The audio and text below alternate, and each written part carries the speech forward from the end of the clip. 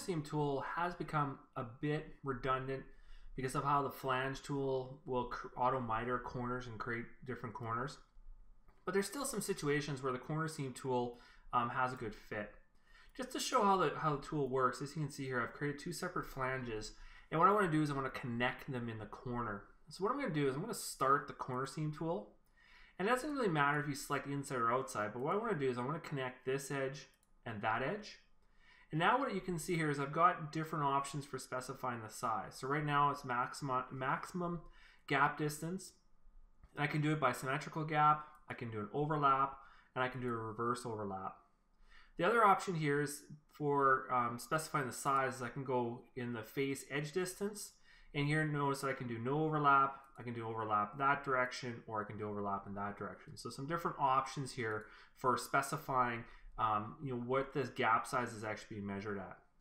So I'm going to pick this option here. I'm going to go with the default gap size value. I'm going to click OK, and notice how I extended that face to that one and created that corner. Now because of my styles and the relief shape in the corner, that's what I'm getting there. Now what I'm going to do is I'm going to edit this corner shape. I'm going to flip to the other option. I'm going to click OK, and notice how it's reversed the condition. If I edit this, notice I can expand it, and I can actually change how it's aligning the corner. So in this case, based on my options here, we can see that it's not really going to make any difference, but there are some options there in how we're aligning the corners. Now another place where the corner seam tool works is with hems, because hems won't auto miter. So what I've done here is I've created my first hem, I've created my second hem, and I've just purposely offset it away from the corner so that I don't get any errors when I'm creating it. So I'm going to use the corner seam tool and say, okay, I really want a seam between that one and that one. Now, depending on the option here, let's just create a symmetrical type here. I'm going to click OK, and notice how it's mitered those corners for me. So it's created that 45 degrees in between there.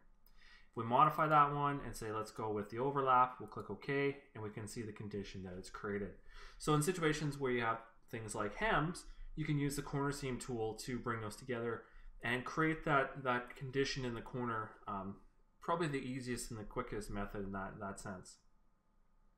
Another real powerful place for the corner seam tool is where you're taking solid models that weren't created with sheet metal features and you want to convert them into a sheet metal model.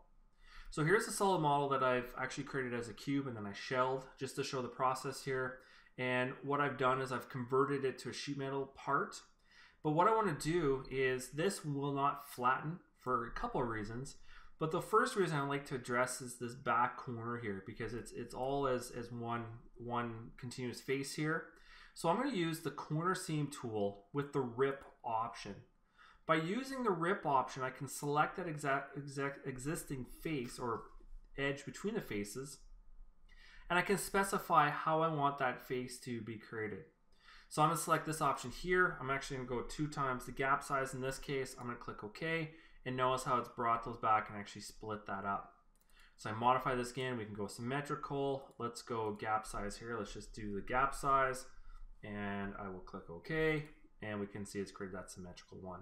Now I still won't be able to flatten it because there's no bends in the corner, but I can add that after. But it just shows you that there are multiple purposes or multiple uses for the corner seam tool.